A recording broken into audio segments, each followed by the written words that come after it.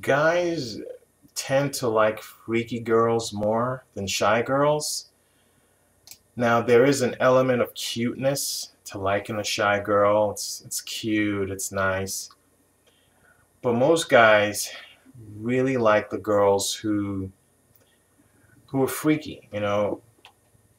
They can take them out and they can honestly expect her to be a nice girlfriend, but when they get home, they want to see the freak in her come out, okay? So most guys are into this. Most guys really like girls who are freaky, all right? Freaky for them, all right? So the shy girls have their place, but as far as comparing the two, the freaky girls definitely have it.